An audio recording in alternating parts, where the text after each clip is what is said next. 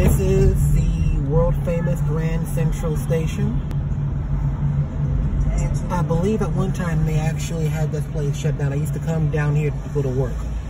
Both my father and I used to take the Grand Central's terminal. Come down here to Grand Central Terminal, right inside there.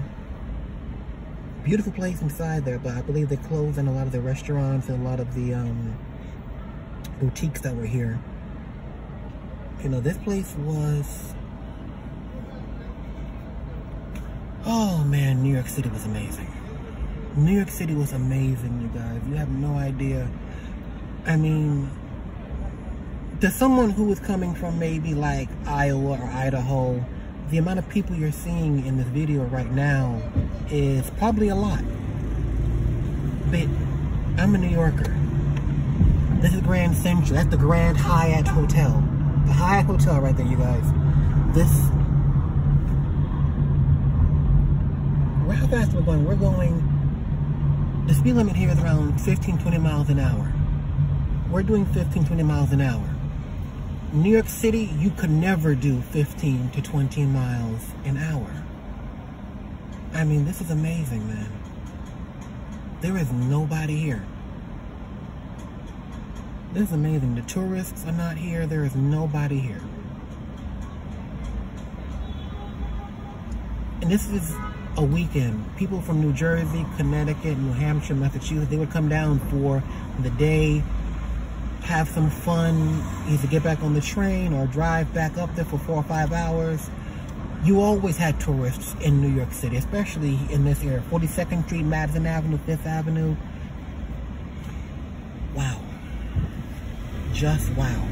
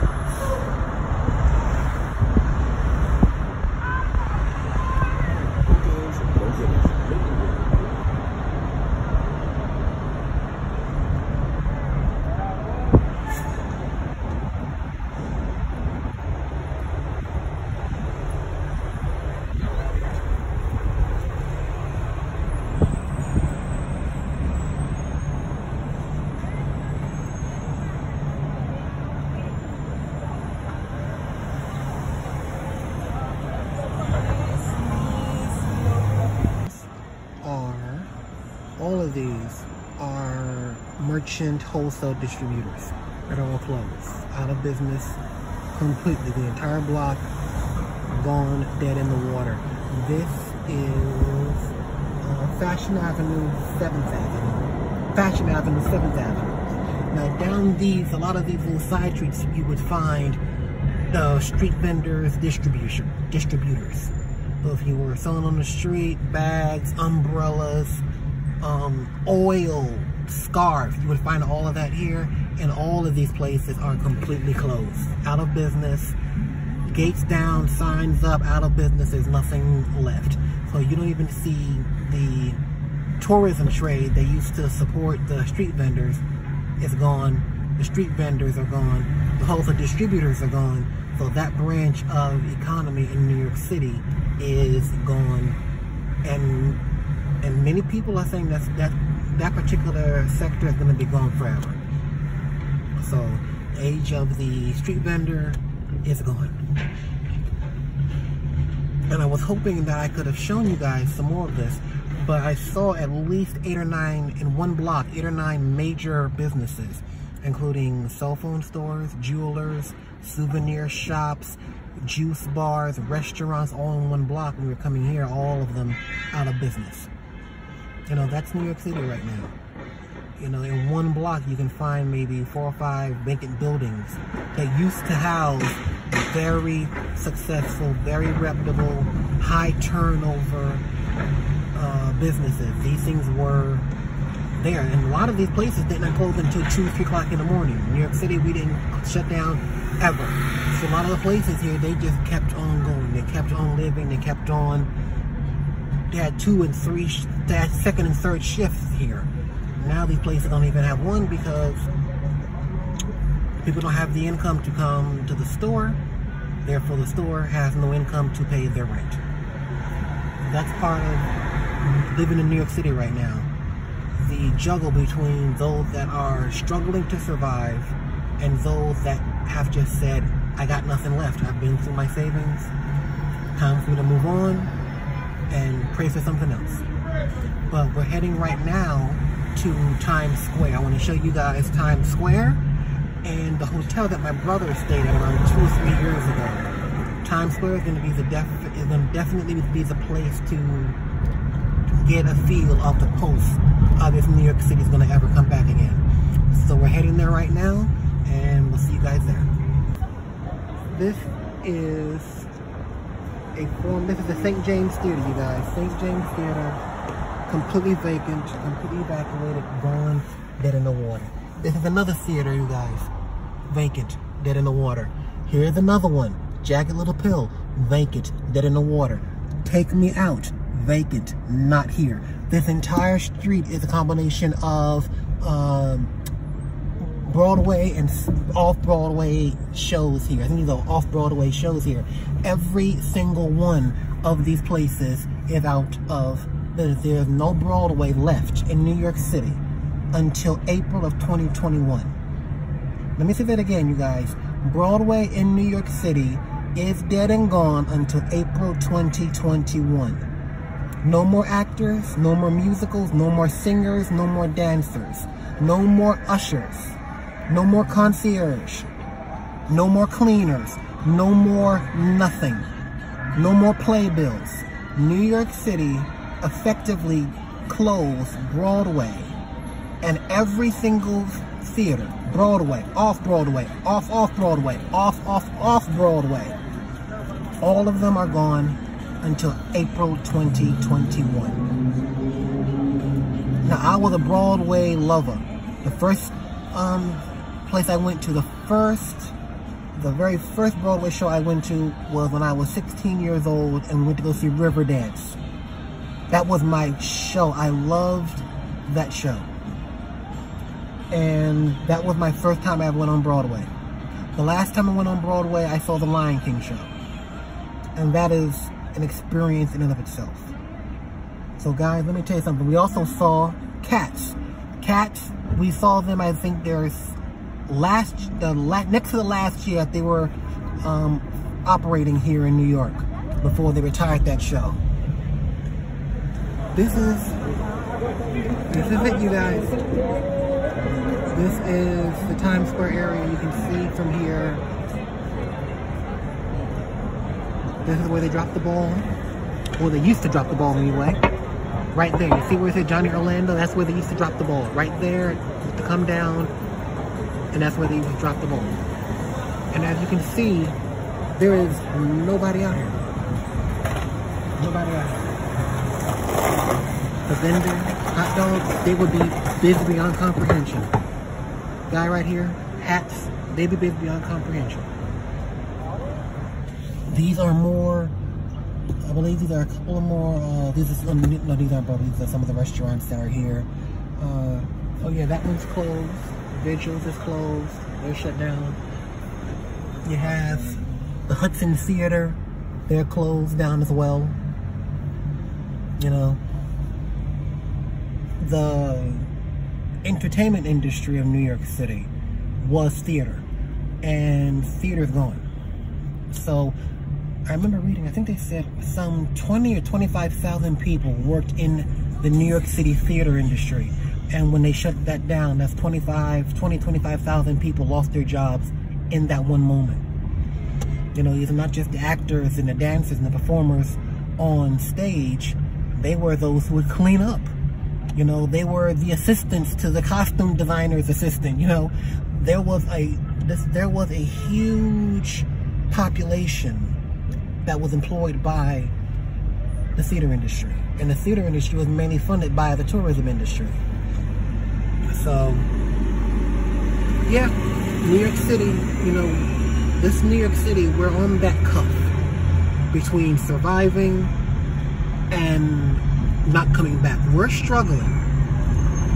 We're at that point right now. If I was going to tell you, if New York City had 100% occupancy, right now New York City would be at around 40% occupancy right now. Compared to what New York City really is, we're at 40% occupancy. And if anybody knows have money into the business, you'll know that even a hotel has to have a 70% occupancy to maintain a profit. So New York City is not operating at a profit anymore. That is the famous Radio City Music Hall. They've closed that as well. So there will not be any Radio City Christmas Spectacular this year. That will not be coming back. The Rockettes are gone until further notice. You know, these are all high-end shops right here, by the way. You know, this is Brooks Brothers.